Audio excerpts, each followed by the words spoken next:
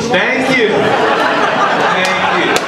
Ah, it's so good to be here in front of you guys. Y'all seem like a great crowd. So, may as well get started. Hey, the president's gonna be white again soon. Who's excited? Go. Right there? Oh, I bet you are. I bet you are. Yeah, you look like you say the N-word with the ER at the end.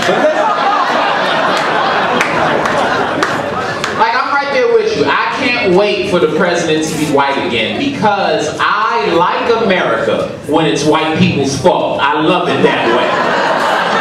I love it that way. I can't wait for the day to hear white dude go, they're fucking up the country. So I go, no, y'all are fucking up the country. Can't wait for that. Now, I feel like when the president's white again, they might start to care about the presidential security. Because I don't know if you know, but just in the last year and a half, Obama's had 3 people break into the White House. 3 regular people. Not 3 assassins, not 3 members of ISIS. Get your feet off the stage. He's had 3 people walked in off the street into the White House. How does this keep happening?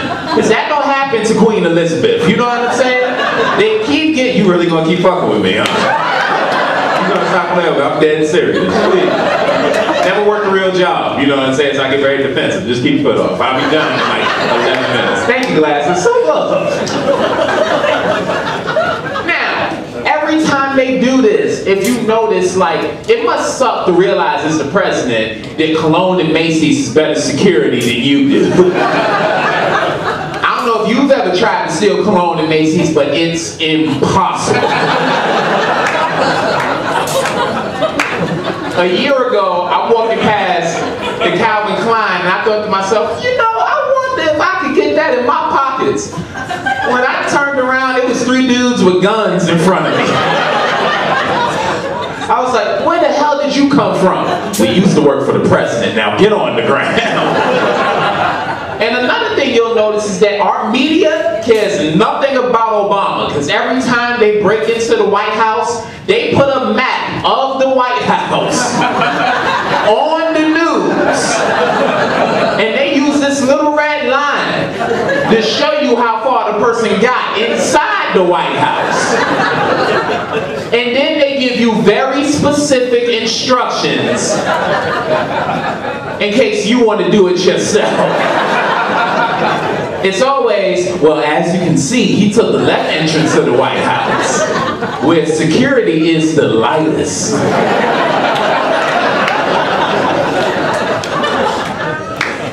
Getting on the lawn, he walked up to the gate and he punched in the code 88553317. After getting inside, he made a left, he went down the stairs, he made a right, and he was close enough to shoot Michelle. What are you doing?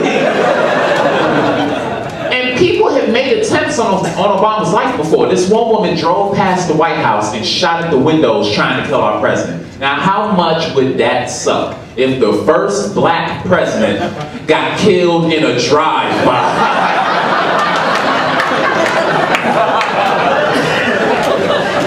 That messes up the story for everybody. Hey, little black boy. You can be anything in this country. You can even be president and still get killed like a rapper in 1995.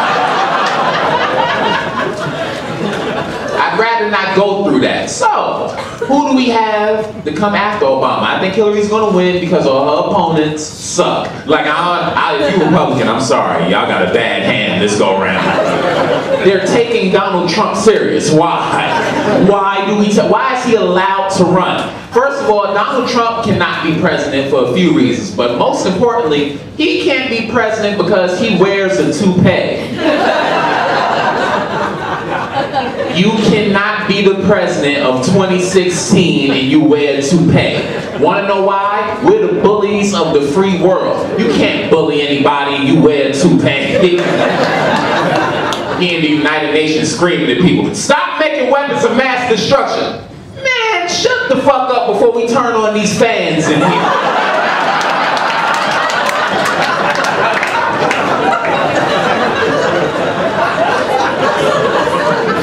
Just saying, that might not be the best idea. They ready to change our money. Did you hear about this? They would like to put a woman's face on one of the bills. Word. Yeah, I'm all for it. I'm all for it. They were talking about the $20 bill at first, right? And one of the ladies, they said, you know what? How about Harriet Tubman? Maybe we could put Harriet Tubman's face on the $20 bill. All right. But you do realize, in America, we use paper money for trade. Harriet Tubman used to be a slave. I don't know about you, but I don't feel comfortable trading slaves. Do you get what I'm saying? Like, my ancestors didn't die for that shit. And Harriet Tubman is famous for freeing slaves. I feel like if you put a Harriet Tubman 20 in the cash register, she would just annoy all the other money in the cash register. Every time you close it, she coming up with escape routes and shit. And Dawn, I was gonna get us out of here. Niggas screaming from the other side, I freed you people years ago. Also, oh, you finally got it, there you go. There you go. So, if they made a Harriet Tubman 20, you do realize that the Andrew Jackson 20 would still be in circulation. I don't know if you know Andrew Jackson's history, but he used to like to have sex with slaves against their will. I don't want his 20 being put on top of the Harriet Tubman 20. He in the cash register like, just like old times, man. Just like old times. Now sing me one of them songs.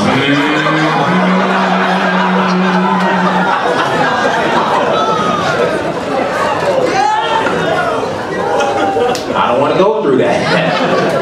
And also, I wouldn't feel comfortable handing you my Harriet Tubman 20 and then you hand me back a bunch of white dudes calling it change. You know what I'm saying? Like,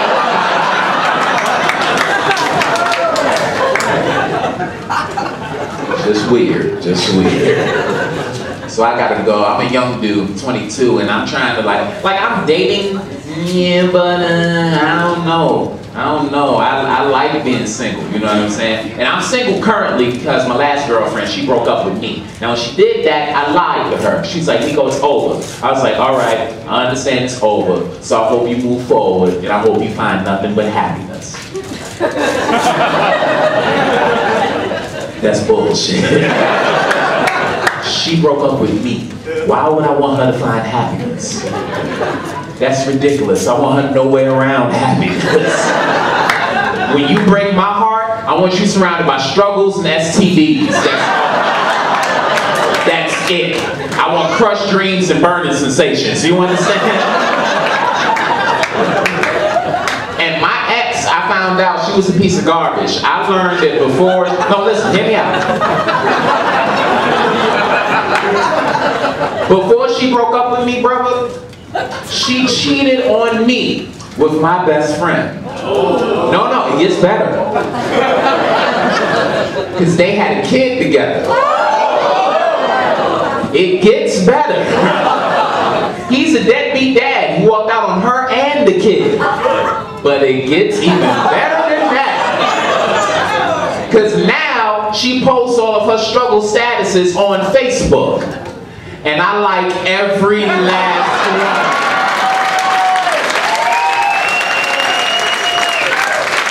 Every last one of them. I've made more profiles to like those statuses more than one time. So I think that's it. You guys have been amazing. I'm Neko White. Thank you. Goodbye.